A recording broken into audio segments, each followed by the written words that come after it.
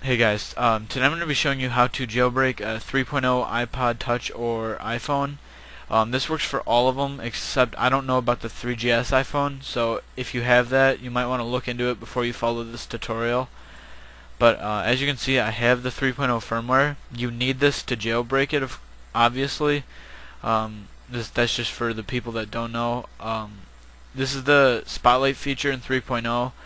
I'm just showing you that I have it.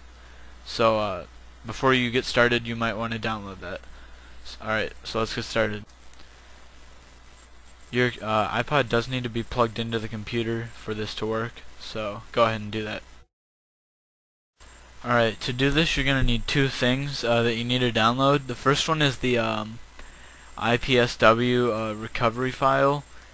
You can download it on a website that I can give you right here. I'll provide the link in the description.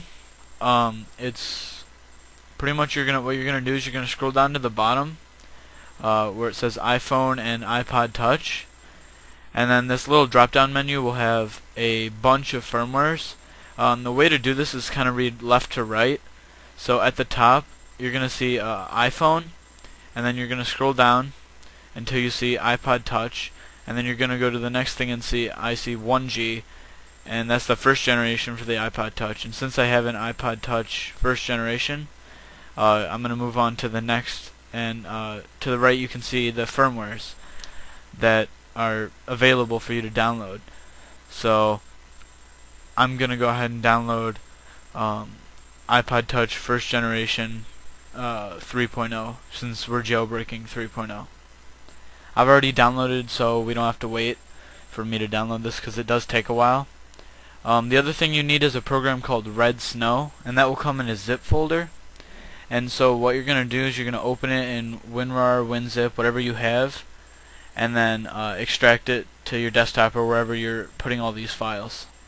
Since you don't need any of the other files, since they're all like readmes and the license and everything, you can go ahead and drag the file to wherever you're keeping all this stuff. Alright, so go ahead and open the program. If you're in Vista, right click and run it as the administrator so it doesn't encounter any problems because it doesn't have enough permissions or something like that. So I advise you to run it as the administrator. So you're going to get this, and you're going to hit the browse button and browse for your recovery file. It'll validate everything, and then you can just go ahead and click next, and it'll do some things in the progress bar.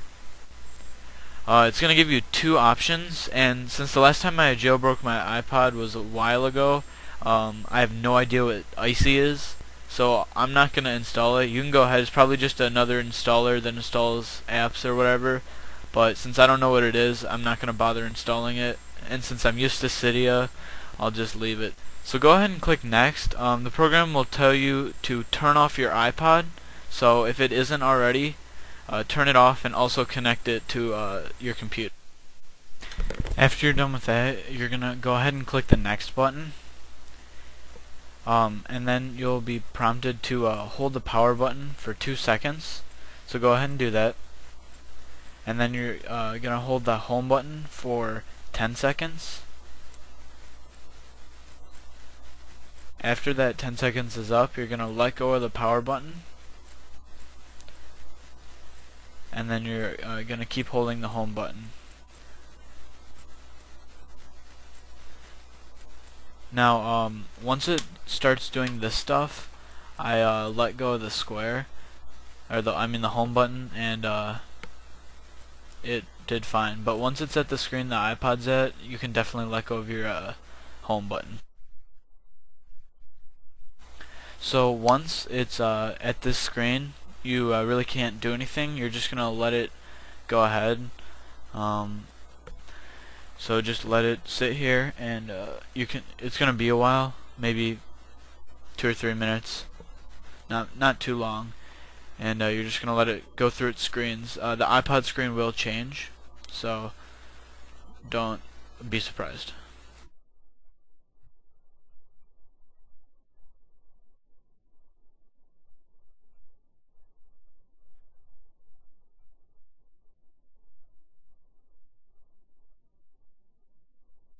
Now you can see the little pineapple from WinPwn. from earlier jailbreaks, so it's gonna do some things, but it's your iPod's still gonna have to sit here. Just watch the progress bars.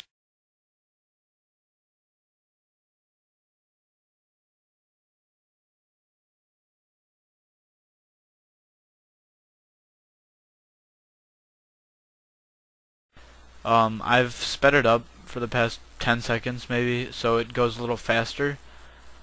So it'll move through the screens, and then eventually your iPod will restart. So go ahead and let it restart. This boot up will take a little longer than most of them, so just be patient.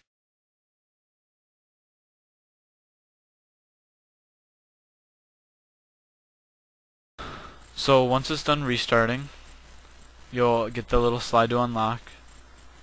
So go ahead and unlock it, and you'll be greeted with the 3.0 new install message, and now you have 3.0.